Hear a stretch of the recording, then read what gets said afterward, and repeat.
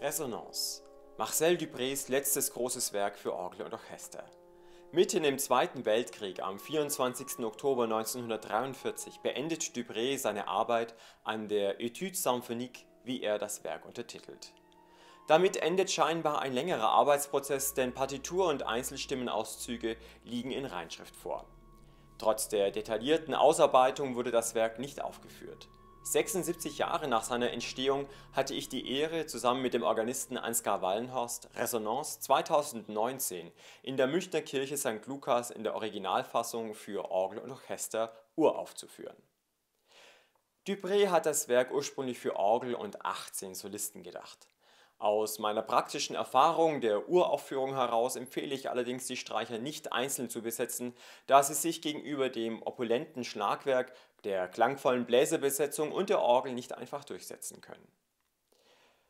Die Musik zeigt alle Merkmale des späten Duprés, auf die bereits Jeremy Filsall und Robert Quinney in der vorherigen Episode aufmerksam gemacht haben. Der versierte Kontrapunktiker leuchtet ebenso durch wie der Konzertimprovisator, der es versteht, nach einem teils komplizierten musikalischen Prozess eine große Schlusswirkung zu erreichen. Résonances durchwandert Klangwelten, die an Ravel, Prokofjew oder auch an Hollywood erinnern. Dieses Anfangsthema, mit dem diese Studie eröffnet wird, ist so ganz typisch in dieser Phase der 40er, 50er Jahre, diese sehr kreisenden Themen, die so eine, ja, zum Teil kann das so Wechsel zwischen Dur, Moll, modale Einflüsse haben. Was steckt eben in einem Ton? Ich meine, es gibt ja viele Beispiele aus der Literatur auch immer wieder, ne? Das ist immer wieder ein Erlebnis, ne? Wenn aus diesem einzelnen Ton sich eben diese kreisende Melodie herausbewegt und natürlich dann auch Obertonverhältnisse markiert werden. Er entwickelt auch aus diesen Themen, aus diesen engmaschigen Themen, natürlich auch ganz neue Akkordkonstellationen. Und man merkt ja auch in der Art und Weise, wie Dupré einfach auch mit der Harmonisierung von Themen umgeht. Also er hat schon ein unglaublich feines Gespür für einen einmal erreichten, ja, Spannungsgehalt. Das ist natürlich eine große Erfahrung, die er einfach auch als Improvisator hatte. Wie schon zu seinen beiden anderen großen Werken für Orgel und Orchester, der Symphonie Opus 25 und dem Concerto Opus 31, fertigte Dupré eine Fassung für Orgel und Klavier an, die wir später noch als Erstaufführung hören werden. Ansgar kennt als Interpret nun beide Versionen und mich hat seine Meinung zu beiden Fassungen interessiert.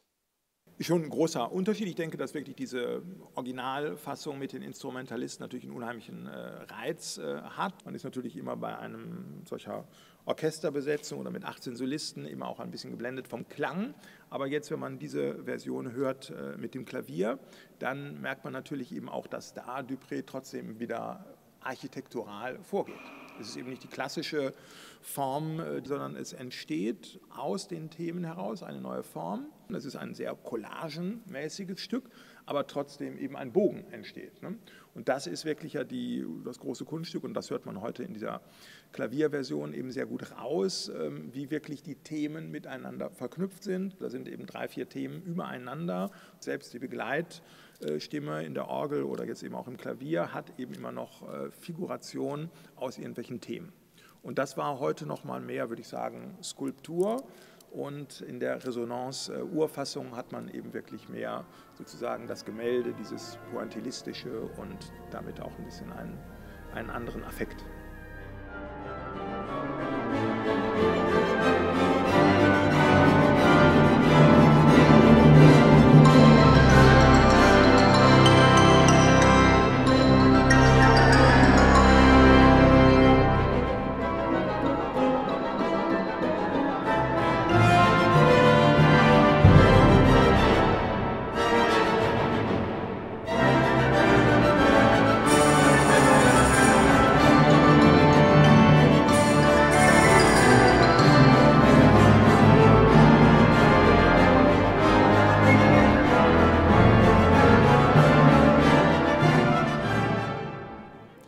Dupré widmet dieses Werk seiner 1933 verstorbenen Mutter Alice und setzt ihr damit ein musikalisches Denkmal.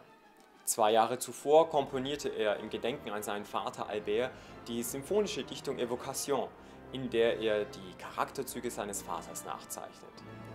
Es scheint naheliegend, dass er seinem Vater, selbst Organist, ein Orgelwerk und seiner Mutter, einer sehr talentierten Cellistin, ein Orchesterstück widmet.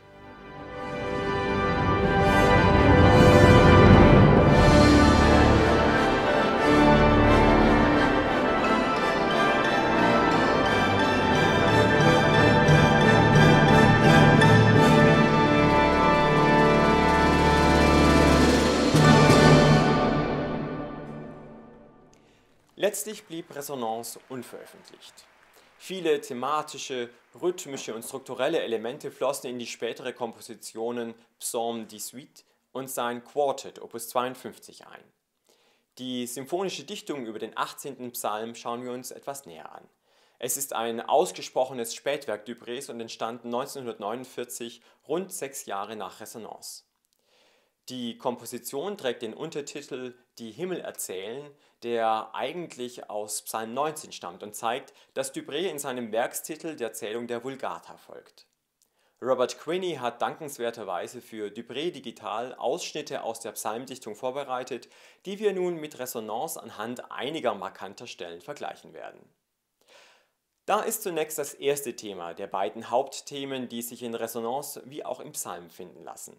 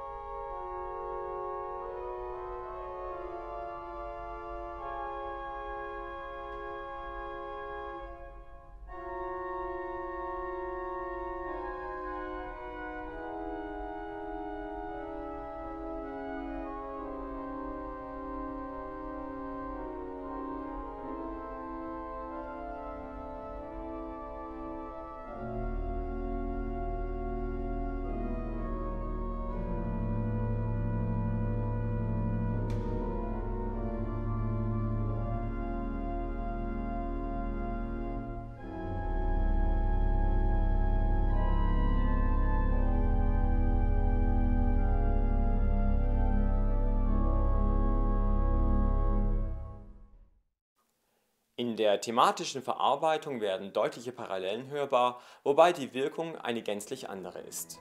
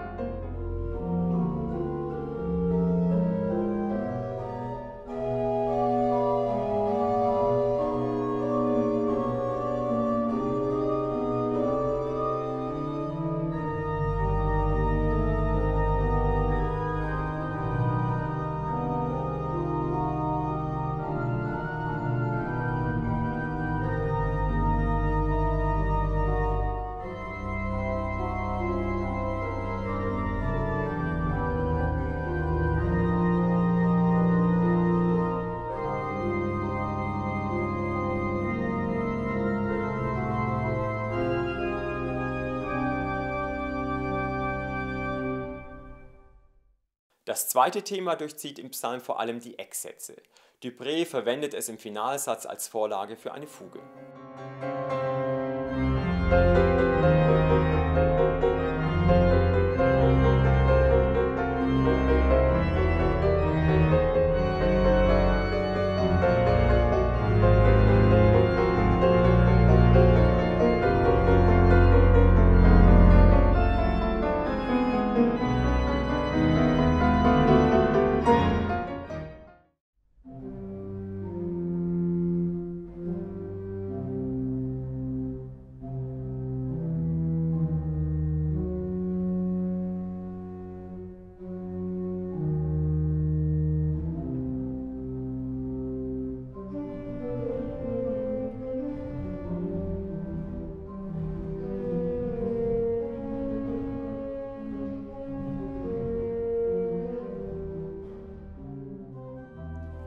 Das folgende Fugenthema präsentiert sich in Résonances zunächst lyrisch und wird von Dupré im Psalm zu einem frechen zweiten Fugenthema im Finalsatz umgedeutet.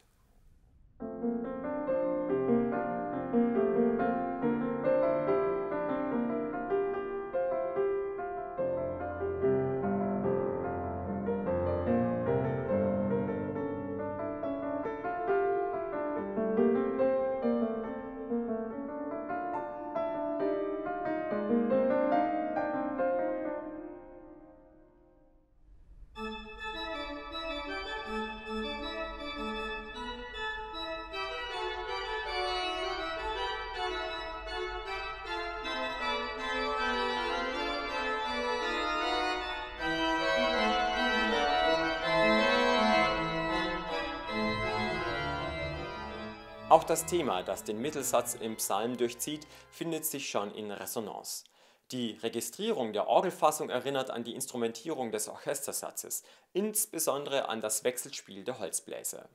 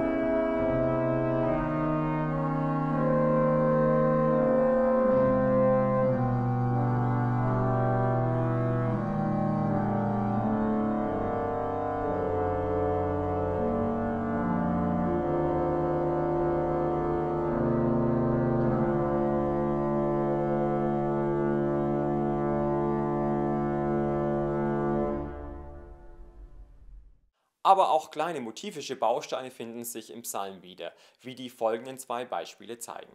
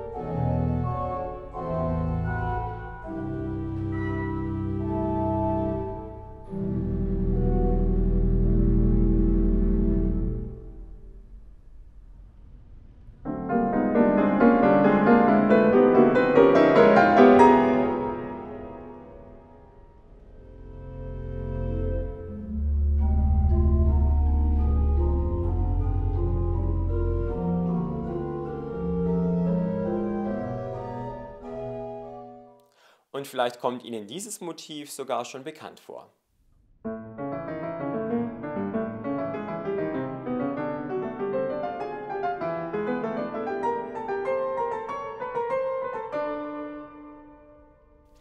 Dupré verwendete dieses Motiv in komprimierter Form später in seinem Quartett Opus 52, das Sie noch in einer späteren Episode hören werden.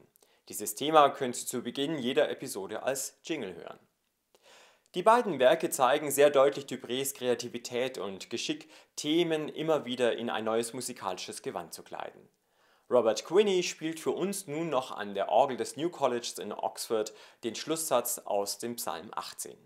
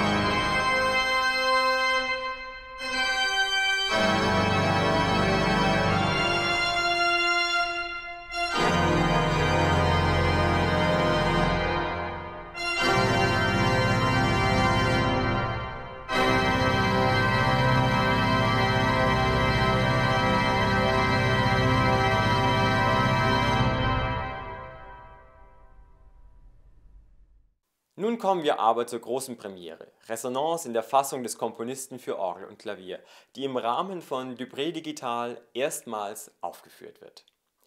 Herzlichen Dank an die beiden Instrumentalisten, insbesondere an Sachiko Hara, die in diesem Jahr so viel Musik Duprés eigens für dieses Projekt erarbeitet hat. Ebenso meinen Dank an die Kirchengemeinde St. Sebald in Nürnberg, deren Kirchenraum uns Herberge für diese Produktion war, und an das Klavierhaus Kreisel. Ihnen, liebes Publikum, danke ich für alle bisherigen Spenden und freue mich, wenn Ihrem Vorbild noch viele folgen werden und Dupré Digital finanziell unterstützen. Folgen Sie einfach dem eingeblendeten Link. Résonances wird übrigens zum Ende des Jahres beim australischen Verlag Crescendo Music Publications veröffentlicht. Wünschen wir dem Werk eine weite Verbreitung. Und nun genießen Sie die neuen Klänge.